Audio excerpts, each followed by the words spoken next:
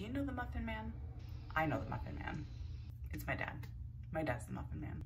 And I could not be more excited about that. He makes the best muffins I've ever had, specifically the blueberry muffins, although he always tries to sneak in pineapple muffins. I don't understand the obsession, but we won't go there.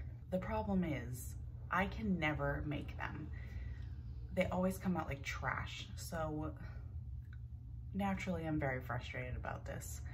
I don't know if he's not telling me something, he's keeping secrets, or if I'm just doing something wrong, or if it's my oven.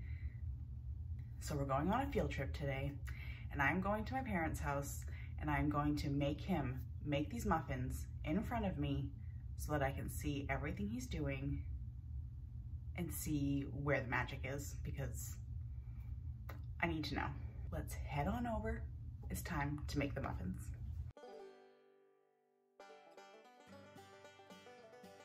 Are you ready? Huh? Are you ready? I'm ready. First, 2 3/4 cup of flour. All-purpose flour? Yeah. There's one.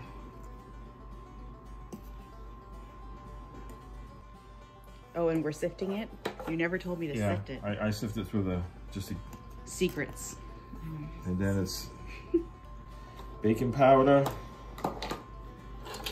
It's 4 1/2 teaspoons.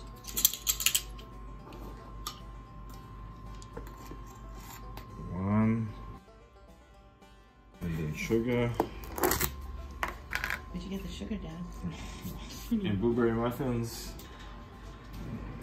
Depends what you put for fruit in it, if this how sweet they are, but with blueberry muffins I usually put in almost a cup. Oh, another secret. What? But when I do pineapples, I use He always tries to sneak in pineapple muffins. the juice from the pineapple, so that lowers your milk and your sugar. Cinnamon? What's the matter? What are you laughing at? I usually put about a teaspoon of cinnamon in.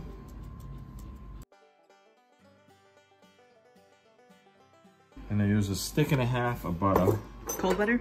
Cold butter. I tried melting it once. Some people use vegetable oil, but I tried melting it once and I think it tastes better not melting it. How do you know? Because I tried it.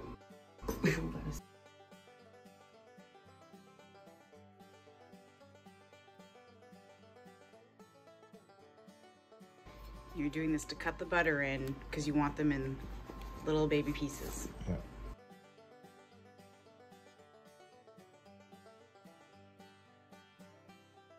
Put the juice all in, so it cuts down on your milk. I start off with like 3/4 of a cup of milk because you get all the juice from the pineapple. He always tries to sneak in pineapple muffins. And then I add more milk at the end if it needs a little bit more.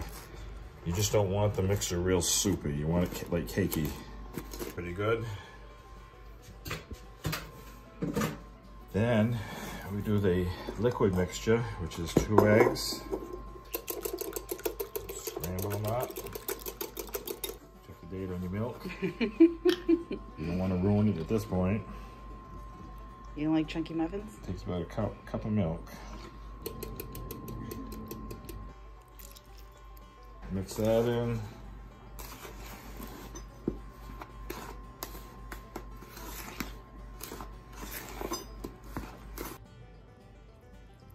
Because you got to go on the feel of it. So you added a little more because it looked a little dry. Yeah, still see there's still flour in there. I mean, if I kept mixing it, it probably would have come okay, but it still would have been kind of thick mixture, too thick. This consistency? It's like pound cake batter almost. Yeah, it's pretty. Could get it a little thinner, but I'm gonna leave it like that. It's pretty good. These are big blueberries. I know they didn't have any little ones. The fresh blueberries picked. The little ones are the best ones. They're nice and sweet. These will be okay. I know I picked them. Yeah. So are you using the whole thing? Yeah, I'm gonna use them all. Oops. Except that one.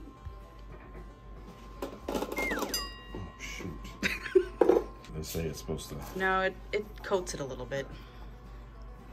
so they don't all go to the bottom. Yeah. Oven's ready. Let me put the blueberries in. You don't squish them, just fold them in. Fold it in.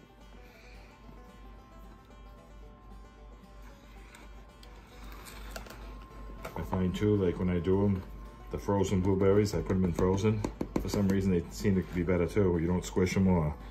Well, yeah, because they're frozen, and then they might For burst some reason, more, right? they taste good too. I don't know why, but they're just easy to mix too. You just spray this. I'm excited. And these are extra large muffin tins. Yeah, these are the big muffins. How many little muffins do you think you make? I mean, 6 big ones. And in the big muffin tray, you're looking, depending on the oven, you're looking at about almost 40 minutes. 40 minutes? Yeah. And I usually cook them to 200 degrees temperature in the muffin. Oh. Just scoop away. How much do you fill the tin? I just use them all. I use the whole recipe. I'll go through it first and then go back over for a second time with what I have. And all that's gonna fit in this, just the 6? yeah, it doesn't look like it, but it does.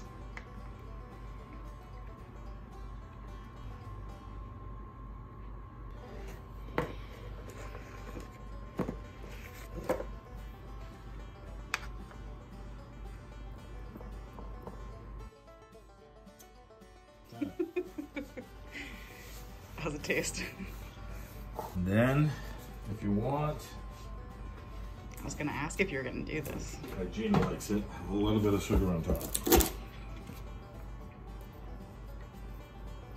Makes it crunchy. And then they go in the oven, 400 degrees.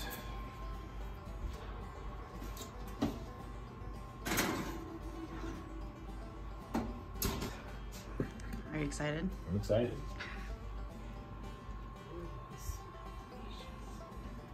What do they have to be? 200. They done? Yeah. How long was that? I'll show you. Oh, I don't know. I was gonna time it, but Dad. like I said, it all depends. But take a picture of that there, because that's what you wanted at. Now you're just lifting them a little bit? Huh? Can you take them right out of the pan, or should you wait for them to cool? You can do what you want. I usually try to eat them right off because I like them hot. Yeah, they're good with butter, just slathered all over them. Yeah, they're all loose. If I cool them down quicker, just take them and tilt them.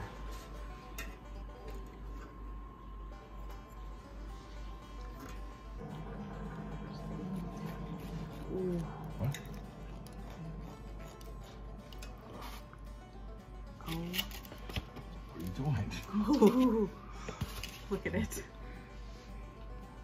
See, they still go to the bottom. Yeah, but they're still up here. Good. They're all the way done. They're bouncy. I told you, 200 degrees. Same thing when you cook bread. If you ever cook bread, 200 degrees. It's done.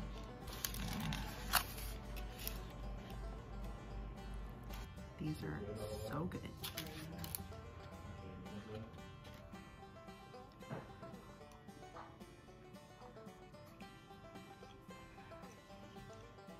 These taste nothing like mine taste. These taste so good. It's not fair. What do you think? It's so good. Everyone needs to make these. It's like everything else. I tell people how to make stuff and they say, well, it doesn't come out the same. It doesn't. Mmm. I made the yummy bacon. Mom made bacon. And those are the blueberry muffins. I hope you enjoyed, and we'll see next time I make them at home. If they mess up, then I know it's me. I have no excuse now.